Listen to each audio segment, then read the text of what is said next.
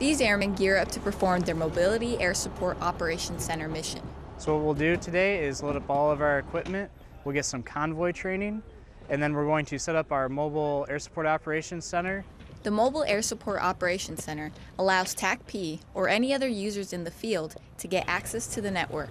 So we set up these terminals and they receive a satellite feed, and then it allows them access to SIP River access point.